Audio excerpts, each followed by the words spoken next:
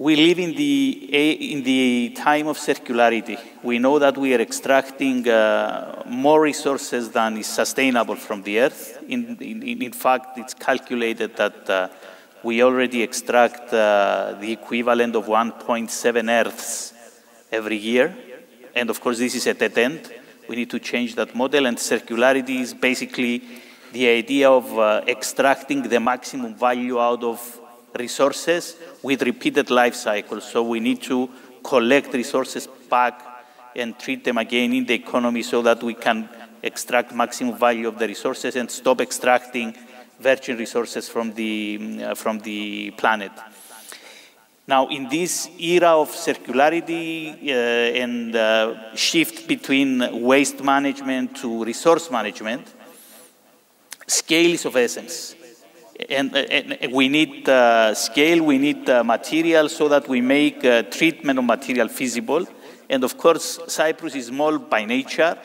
Now imagine when we break it down into two pieces, the scale becomes, and the diseconomies of scale become a barrier to many types of treatment of resources.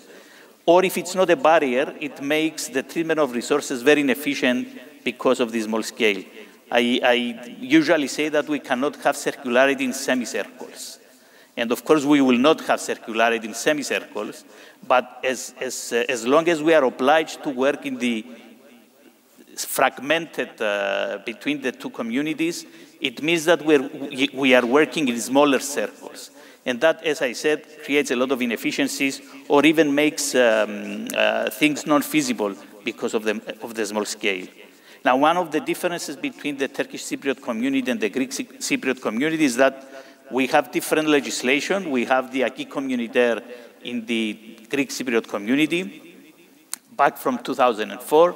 That means that for specific waste streams, we have the extended producer responsibility, which means that the organizations, the companies selling their equipment or their packages or their batteries in the market, they have to pay for the collection and treatment of the material.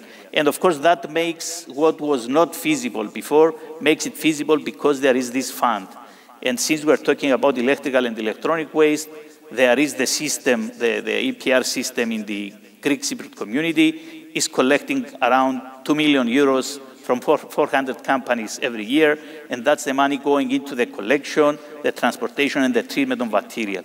Because of this producer responsibility implementation, in the last 15 or so years, there have been infrastructure created for the collection of material. There have been also investments in treatment facilities, different treatment facilities. We are to a point today that we can say that for most of the types of electrical and electronic equipment, we can at least dismantle the equipment and export the components and not the whole equipment. So there is some infrastructure. Of course, that infrastructure suffers from the small scale because you need certain investment to do a certain job. So if you have more quantities, you can better spread the fixed costs. And of course, we do not have the same legislation in the Turkish Cypriot community. There is legislation for producer responsibility for packaging already. It's not implemented, but there is legislation. And of course, this project is also aiming to help things move towards regulation for producer responsibility in the Turkish Cypriot community so that eventually there will be money collected from the producers in the Turkish Cypriot community to treat the equipment or to facilitate the transport of equipment. Now, we are discussing the trade through the Green Line, and what we should say already is that there is waste crossing the line already for materials that it makes sense financially, like commercial industrial packaging, like car batteries. There is already waste moving between the two sides from the Green Line, treated on either side of the island.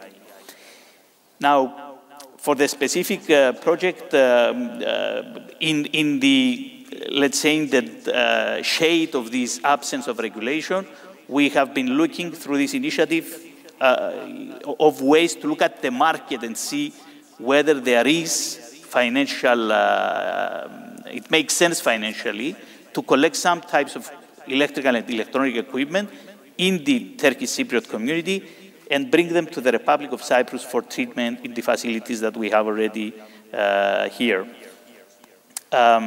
So basically, we focused on types of equipment that have a positive value. So even when you take them for proper treatment, there is positive value in the equipment because of the value of the components or the metals and so on. So we're looking whether, we have been looking whether this value, this positive value, has been enough to cover the cost of collection and transportation of the equipment to the facilities in the Republic of Cyprus.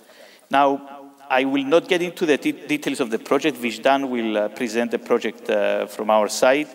But what I would like to concentrate at the end is the benefits we see out of this kind of initiatives.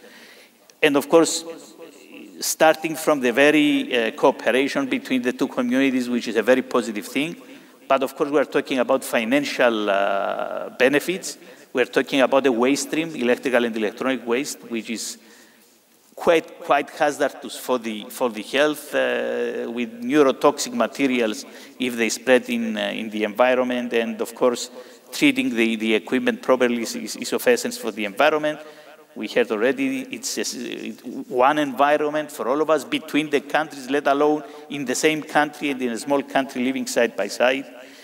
There is the awareness that will be eventually built if this initiative takes over, for people to learn to sort their waste and take them to a specific depot for the collection. There will be experiences from the waste producers in the Turkish Cypriot community that will host the depots for the management of these kind of facilities, which of course can expand and collect many different types of waste in the future. There is efficiency in the whole thing, because whatever equipment is collected will be treated in existing facilities where the fixed cost is already paid. So there is the efficiencies. And of course, it opens up opportunities and, let's say, growth of ideas for further cooperation and further initiatives for the treatment of different types of resources. And of course, to the extent that a small-scale project can contribute, it creates green jobs, because when we manage waste properly, we need much more labor. It's much more labor-intensive versus either dumping the waste or using scrapyards to manage the metals in the electrical and electronic waste. So there are different benefits, and we hope that this can take over. It seems that business-wise it will work, and Vishdan will say more about that. So we look forward to that becoming a reality on the ground. Okay, thank you.